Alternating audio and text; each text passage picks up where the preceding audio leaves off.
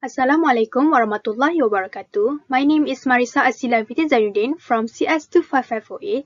So today I will be presenting about my IOT mini project, which is Smart Automatic Soap Dispenser.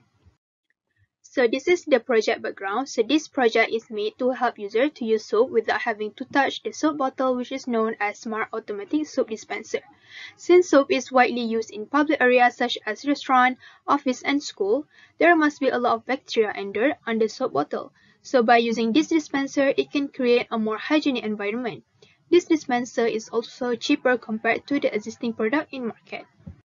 Next is problem statement. So when using soap in public area, the soap bottles are usually dirty, which can contain a lot of bacteria. This is because some public users will touch the soap bottle using their dirty hands. To solve this problem, an automatic soap dispenser might be helpful.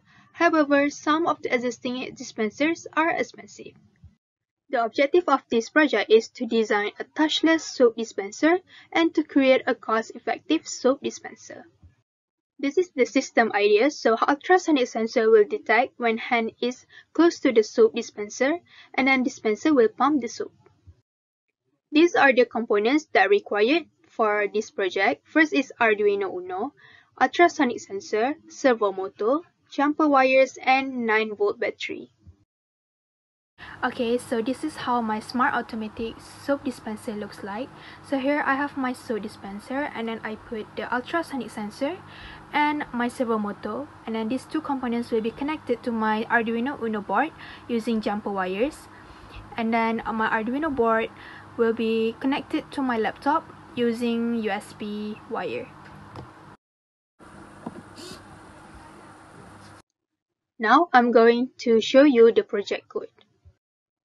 First, I initialize all the pins that I'm going to use, which is pin number 5, 6, and 7.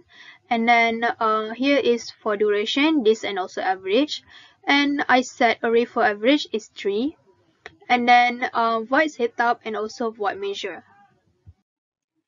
And then here are the calculations. So first is to obtain distance. So distance equals to duration divided by 2 and divided by 29.1. After that, there is a void loop, which is the for loop. So here is for average distance and also delay between measurements. So to calculate distance equals to average 0 plus average 1 plus average 3 and divide by 3. And the last one is if distance is less than 7, then this delay will be execute, which is servo.write 75, and then it will be delay for 2 seconds, and then servo.write 180 and also delay for 2 seconds. So that's all from me. Thank you.